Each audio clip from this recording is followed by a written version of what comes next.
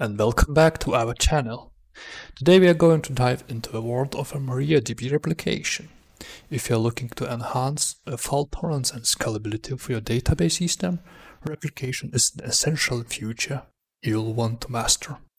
In this step-by-step guide, I will walk through the process of setting MariaDB replication from start to finish. So let's get started. Before we dive into the configuration, let's ensure we have all prerequisites in place. You'll need at least 2 MariaDB servers installed and running. For master, I will use server from previous video. If you have not seen it, please check it on the link in the description. And for slave, we will set up new one. Also, it's crucial to have a stable network connection, including open database ports between these servers to facilitate data synchronization and ensure reliable replication. So, let's configure a master server. I would recommend to create a folder and a separate mount point. So we'll use command sudo make dir, and I'll use mount and let's say db replication. So we got created folder. It's here. So the next we'll do, and we'll create a binlog configuration file for MariaDB. So it's usually config files in etc MySQL MariaDB.conf. So let's go here. Let's check what else we have. So we have several files here also. Let's create some config file, let's say replication.cnv. So in this file we'll add some basic configuration things. So we'll set a MariaDB config file, we set server ID, which should be unique. In this case we'll add one. We'll put the logbin location, which is on our new mount point. We say that we'll keep logs for 5 days and max bin log size 100 megabytes. And binlog its format is mixed. You can change this settings by your requirements, but for us it should be fine. So let's save it.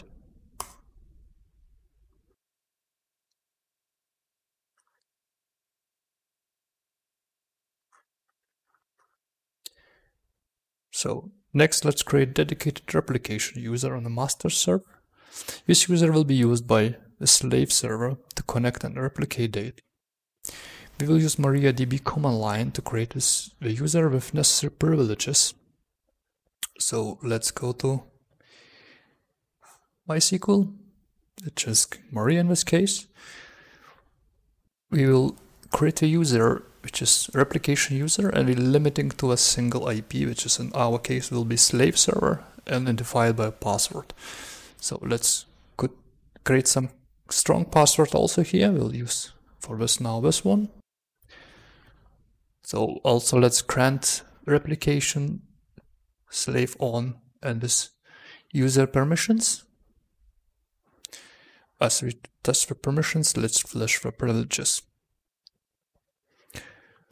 One more thing what it makes sense to check for us is, let's exit first this one, is where our database is listening. So we could do if let's start LPN, for example. Standard port is 3306, and we notice that it is saying 127.0.0.1, which means it's just listening locally. So when we talk about replication, we need also to let it connect remotely. So usually we have this config also in the same folder, etc MySQL MariaDB conf, and it's normally in server config file.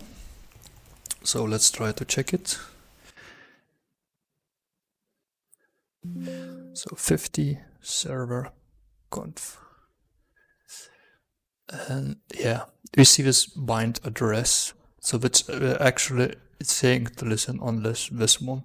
So what we do, we just comment, and in this case it will be listening on all IPs. Let's save it.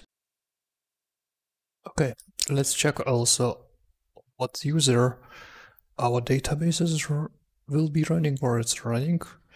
It's just to make sure that they have permissions set correctly. So we'll check on the service itself. Let's look for user. Okay, you see it's MySQL and group MySQL. So let's put a correct owner on our newly created folder that it would have access to put this bin log files. So we do change owner, MySQL user and group on MariaDB Replication. Good. So as we also enable bin log and we did some other changes we do to restart the database. So let's do sudo system ctl restart MariaDB sudo system ctl status MariaDB. Okay, you see it's active and it's running. That's good. So let's go from out. Also, if you would check now, we probably would see some new files created. DB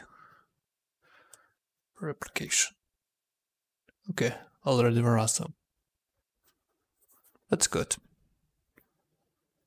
So as we have master part partially done, let's go to the slave server.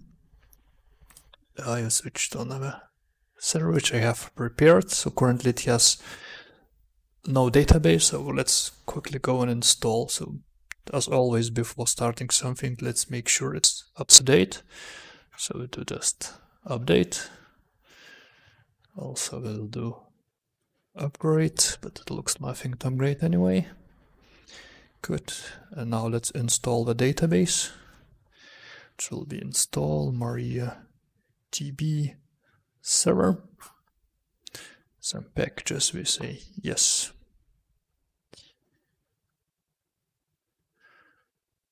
Let's give a couple of seconds to finish installation.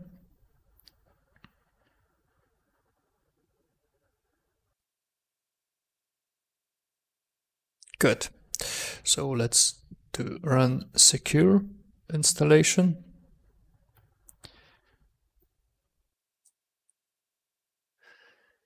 As always, let's put the password.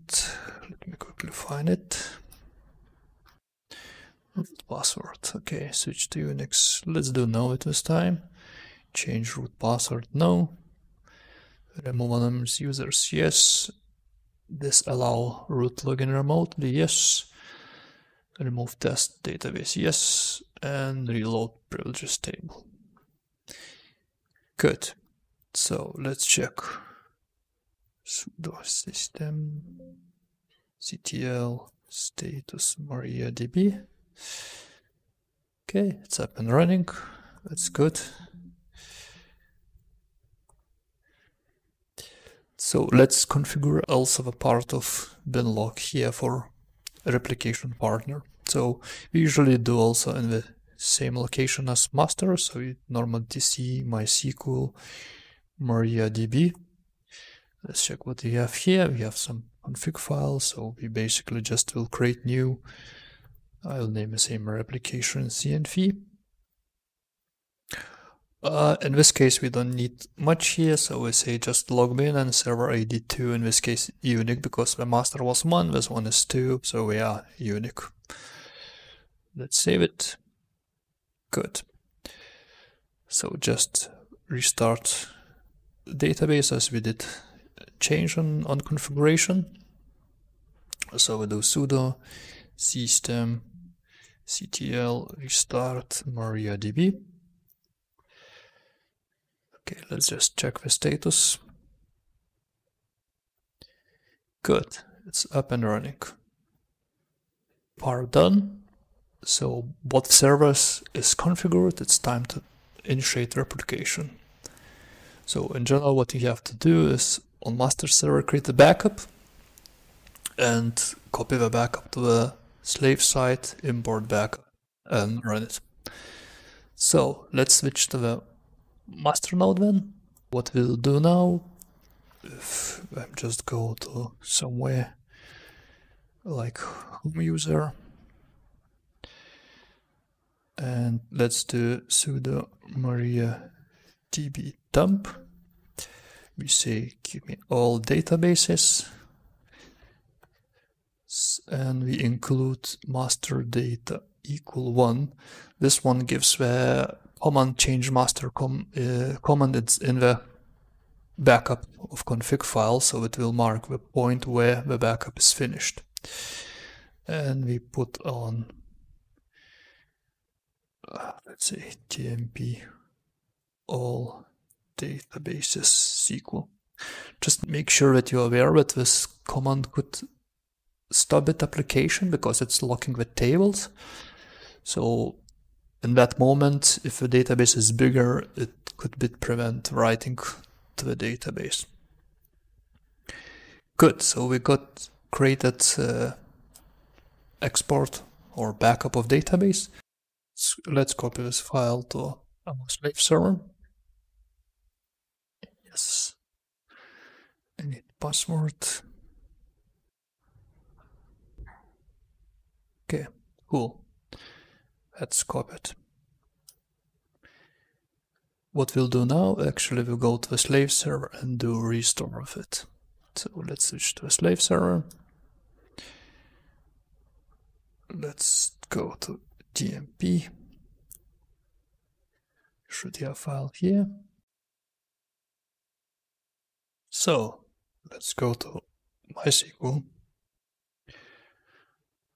Let's point now our slave to tell where is a master. We do that with change master to, saying master host where it is, providing the username which we set, a password, port, and retry. Good, that's set. With that we go back. Now we'll try to restore the backup.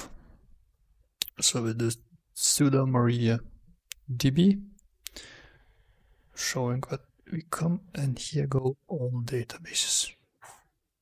That would take a couple of minutes, depends on the size of a database backup. Okay, that's done. So let's go again to MySQL and let's start slave. It should start replication. So far looks good, so let's check the status. Show slave status, and for good visibility we put G. Good. So we see slave has read all relay logs, waiting for more updates. That sounds good. We also see the slave IO running, a slave SQL running. Yes, that also sounds good. Another interesting what we have, it's seconds behind master, and we see 0. That means the thing happening right away. So what we could do also, we just check show databases. We see Zabbix database, it's here. So let's go that one, show tables. We see tables also here. We have successfully set up MariaDB standard replication. I hope you found this tutorial helpful. If you have any questions or topics you would like to discuss or cover in future videos, please leave them in the comments below. Don't forget to like, share and subscribe for more tutorials. Until next time, happy replicating!